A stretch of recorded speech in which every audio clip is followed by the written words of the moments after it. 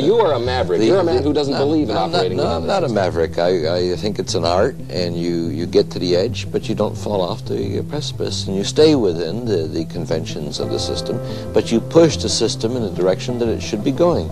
And what I think is very important is to push the system into a more representative direction. To say that that little girl there, or that little girl there, or this little girl here made a choice on being poor, I think begs the question to the point of being ridiculous. Anybody who says it can't be done really doesn't have the will. The people must know the full story of what has occurred over the past 20 years within their government. Human beings are being killed as I speak to you tonight, killed as a direct result of policy decisions we as a body have made. It's like going into the Senate. You know, the first time you get there, you're all excited. My God, how did I ever get here? Then about 6 months later, you say, how the hell did the rest of them get here? And I got to tell you, after standing up with them, some of these people frighten me. They frighten me.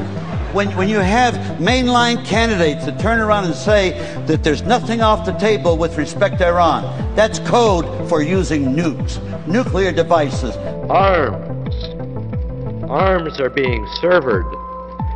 Metal is crashing through human bodies because of a public policy. This government. First off, understand that this war was lost the day that George Bush invaded Iraq on a fraudulent basis. George Bush communicated over a year ago that he would not get out of Iraq until he left office. Do we not believe him? You passed a law, not a resolution, a law, making it a felony to stay there. And I'll give you the text of it. And let the American people see clearly who's keeping the war going and who's not. And that's just the beginning of the tactic if they're tough enough to do it. And I thought it was important to stand up there and show people what I am and what I stand for.